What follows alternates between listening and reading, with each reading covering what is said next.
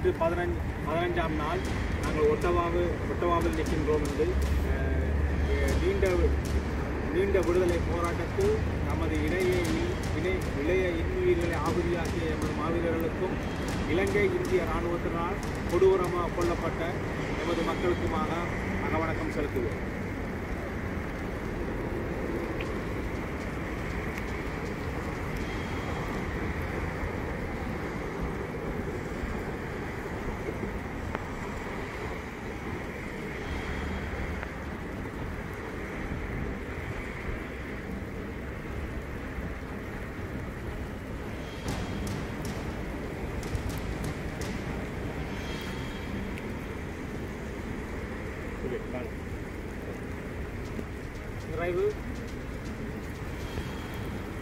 நாங்கள் மக்களிடம் இன்று கேட்டுக்கொள்ளும் ஒரே ஒரு காரியம், நாங்கள் எங்களோட கடமையை நாங்கள் இதுவரையும் செவ்வனவே செஞ்சிருக்கிறோம். நீங்கள் வருகின்ற நாளைய தினம் திங்கட்கிழமை நீங்கள் அனைவரும் ஒன்று திரண்டு ஒட்டவா பாராளுமன்றம் முன் நீங்கள் திரண்டுறதான் எங்களுடைய இந்த அரசாங்கத்துக்கு நாங்கள் சொல்கிற செய்தியாக இருக்கும். அதனால் அனைத்து தமிழ் மக்களும் இன்று நாளை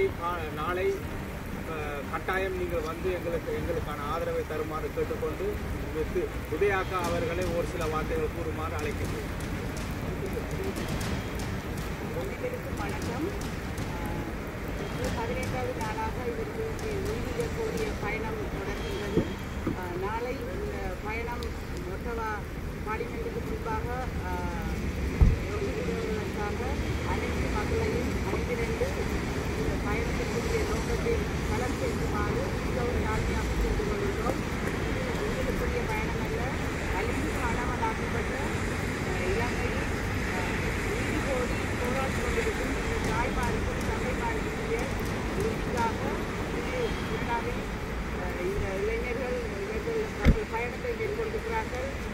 இவர்களை தயார் செய்து நீங்கள் இன்னும் பலம் சேர்த்து இந்த தாய்மாருக்கு நீதி வழங்க நீங்களும் சேர்ந்து வந்து பலம் கொடுக்குமாறு மிகவும் பணிவன்புடன் கேட்டுக்கொள்கிறோம்.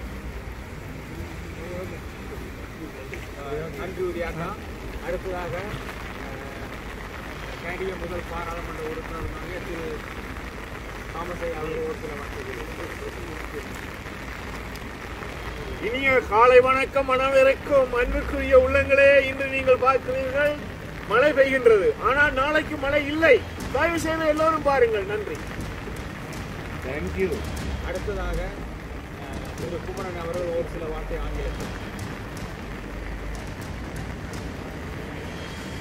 As we begin day 15 of our walk for justice, we have reached 406 kilometers thus far of our total 426-kilometer walk towards Parliament Hill from Brampton City Hall, which will conclude tomorrow on Monday, September 14th.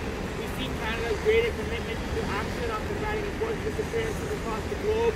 In our petition, we kindly request our Honourable Prime Minister and his government to 1. Support a legislative effort to remove sovereign immunity as a defense by states for international crimes, namely genocide, crimes against humanity, war crimes, torture, and enforced disappearances. And 2, refer Sri Lanka to the committee established under the Convention Against Enforced Disappearances pursuant to Article 32 of the Convention. According to a report by the Office of the United Nations High Commissioner for Human Rights, most of the victims are from the northern and eastern parts of Sri Lanka, meaning most of the victims are Tamils. Please join us on the final 2 days of our walk for justice today on day 15, Sunday, September 13th.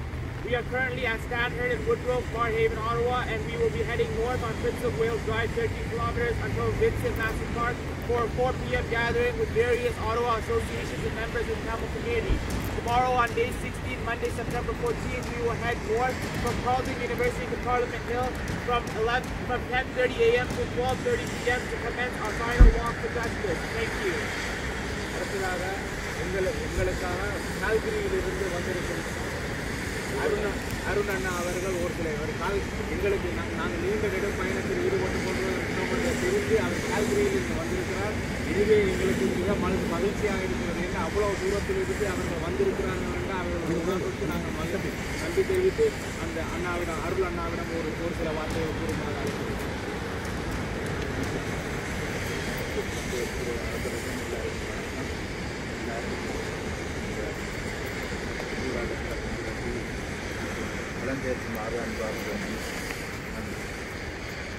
நன்றி அண்ணா. நீங்கள் இவ்வளவு தூரம் எங்களுக்காக நீங்கள் அங்கேருந்து வந்து ஆதரவு தருவது உண்மையிலேயே மிகவும் மகிழ்ச்சியாக இருக்கிறது. நிச்சயம் எங்களுடைய போராட்டம் வெற்றி பெறும். நாங்கள் எங்களுடைய மக்களுக்கான நீதியை நாங்கள் பெற்றுத் தருவோம் என்ற ஒரு உண்மையான ஒரு எங்களுக்கான உணர்வா இது என்ன சொல்கிறது, எங்களுக்கான ஒரு நல்ல ஒரு செய்தியாக இருக்கிறது. நீங்கள் அங்கிருந்து வந்ததுக்கு மிக்க நன்றி அண்ணா. அடுத்ததாக எங்களது நாடுகளம் திரு விஜிதரன் அண்ணா அவர்கள் ஒரு சில வார்த்தைகள் கூறுவார். அனைவருக்கும் காலை வணக்கம். இன்று கல்கரியிலிருந்து கூட வந்திருக்கிறார்கள். ஒட்டாவாவில் உள்ளவர்களும் டொரண்டோவில் உள்ளவர்களும் தங்கி நின்று இன்று எங்களோடு ஆரம்ப 15வது நாளில் ஆரம்ப நிகழ்வில் நிற்கிறார்கள். நீங்கள் இதை பார்த்து கொண்டிருக்கிற அனைவரும் ஒட்டாவா பாராளுமன்றம் முன்பாக அணிதிரளுமாறு தாழ்மையுடன் வேண்டிக் கொள்கின்றோம். ஒட்டாவா வாழ் மக்கள் ஓட்டியே ஒட்டாவா தமிழ்ச்சங்கம் எங்களுக்கான உணவுகள், காலை உணவுகளை எல்லாம் கொண்டு வந்தார்கள். நேற்று இரவு உணவு அவர்களெல்லாம் தந்தார்கள். மிகவும் மகிழ்ச்சி. அவர்கள் எங்களை வரவேற்று இந்த மழைக்கு மத்தியிலும் நாங்கள் இந்த நடைபயணத்தை தொடர்கிறோம். நீங்கள் எல்லோரும் அணிதிரண்டு வாருங்கள் என்ற செய்தியை மட்டும்தான் என்னால் சொல்ல முடியும். 14 நாளை திங்கட்கிழமை நீங்கள் எல்லோரும் அணிதிரண்டு வந்தால் மட்டும்தான் எங்களுக்கான எங்களுடைய உறவுகளுக்கான நீதி கிடைக்கும். எல்லோரும் வந்து எங்கள் பலத்தை காட்டுவோம். தமிழர்களாக நாங்கள் தலை நிமிர்ந்து நிற்போம். நன்றி, வணக்கம். அடுத்ததாக எங்களுடைய இந்த மண்ணுக்குரியவர் திரு யோகேந்திரன் ஐயா அவர்கள் ஒரு சில வார்த்தைகள் கூறுவார். எல்லோருக்கும் வணக்கம். நாங்கள் இன்று ஆரம்பித்திருக்கின்ற போராட்டமானது வெகு இப்பொழுது மழையும் பெய்து கொண்டிருக்கின்றது. அதை பற்றி எங்களுக்கு கவலை இல்லை. ஆனால் மழை எங்களோடு நாங்கள் பயணிக்க இருக்கின்றோம். நீங்கள் ஒட்டாவாவில் இருக்கும் மக்களும் இணைந்து இதில் செயல்பட்டு கொண்டிருக்கிறார்கள். அதற்கு நன்றி. தொடர்ந்து நாங்கள் பயணிப்போம். நன்றி. இதோடு எங்களுடைய நடைப்பயணம் ஆரம்பிக்கின்றது.